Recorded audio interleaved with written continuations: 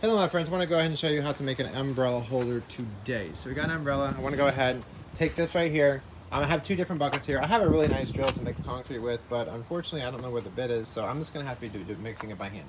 So what I want to do is I want to take, there's a couple of different ways to do it. You can pour the concrete in the bucket around here just so, like so, and just kind of hold it down, or you can just take something on the end, like a bag or something, just shove it down, okay?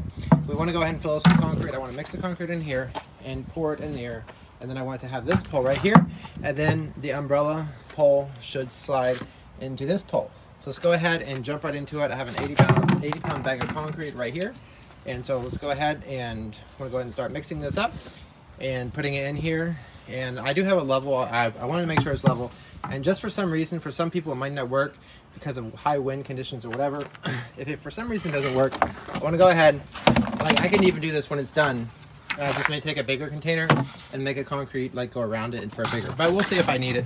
I want to try the bucket first. So let's go ahead and get to work, and please go ahead and hit that subscribe button. Thank you so much for watching. Please enjoy. All right, so what I want to do is I want to go ahead and add a little bit of concrete in here, a little bit of water, not too much, and I want to go ahead and get the right mixture, then pour it in here. My wife, what she wants to do is go ahead and like cut this off, like break the bucket off once it's done, and she wants to like paint it and make it look pretty. So it's kind of important that as I do it, the concrete, it goes, like when you're filling this with concrete, you might want to like hit the sides with a hammer and stuff, because if you don't do it, it may not be smooth, and she wants it to be pretty when it's done. So the bucket is not really pretty, but she's an artist and she can paint the concrete and make it look good. So let's go ahead and start mixing the concrete.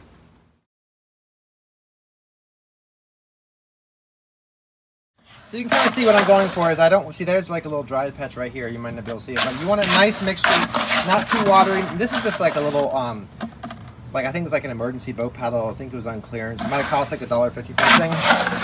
This is not how I normally like to mix concrete. Normally I like to use a drill with like a big mixer thing, but I'm gonna go in. This actually is not bad though. It's really not a bad way to do it. But you can see that looks like a pretty good consistency right there.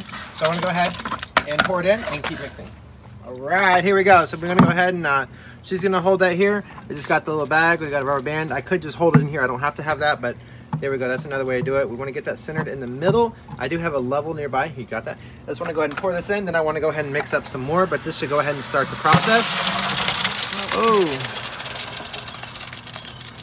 Now what may happen when you're dumping concrete from like one bucket to another is you might notice that even though you thought you would mix it really good, there might be some way down in there that's not quite done as much as you thought it was. And that's not really a big deal because you can just go ahead and mix some more on top of it. So here we go. We're not really happy with where it's at now. We just want it to be right in the middle. And then we're going to go ahead. I might just lean that here. Just to, now let's go ahead and keep mixing some more concrete.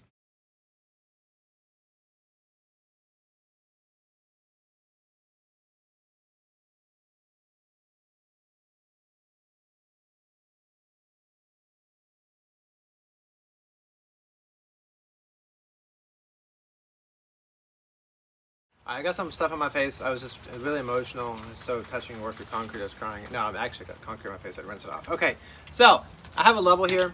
Here we go right here. Now, some people might be like, it's too long. That's, you know what, cool. You can always just go ahead and cut it off later. I got to start right here. But I'm going to go ahead and try and let this dry. But what's really important is a couple things. One is you want to make sure that it's really level, just like this. Take a level, and you can check if it's level. You may want to have this kind of secured. And then another thing is you may want to take a hammer and just kind of go like this. Can I see? Like just kind of tap the bottom, just like so, just to help the concrete go all the way. Like make sure it's not like all rough. Sometimes if you may see a house and the foundation, it's like these chunks out of it. That's probably because when they did the foundation, they're pouring it. The person didn't go around with the hammer and tap the form boards. Just want to kind of go ahead and just kind of tap it out. Be careful, it might flick. Don't let this stuff fly out at you. And just kind of tap it like so. A rubber mallet might work as well, but the concrete might want to fling out in your face. Just be careful. So that's probably good. So that's gonna. What I intend to do is, if for some reason it doesn't work for our area, this might work for many people. But then I just want to probably put it into a bigger container and put concrete around it. But this should probably work. So what we have is we have the umbrella, and then we just want to slide the umbrella like right down into it. I don't want to do it right now. and it's like got dirty stuff on it. But I want to go ahead and be able to slide it right down into it, just like so. Actually, let me just rinse it off and show them. So, you got the umbrella, and basically I could just kind of slide it in like so. See that? So it's removable. You can do it so you could just put like the middle part in, but then what happens is it may be stuck and you may not want to be stuck with this. You might want to be able to switch out different umbrellas or whatever. So if it's the same size, hopefully she'll be able to. So I'm gonna have to let this sit and dry for probably a couple days or so. And then she wants to break this off and later paint it. So we'll see what happens to that. Let me know what you think. Love y'all, you're amazing. Please turn notifications. Thank y'all so much. Bye.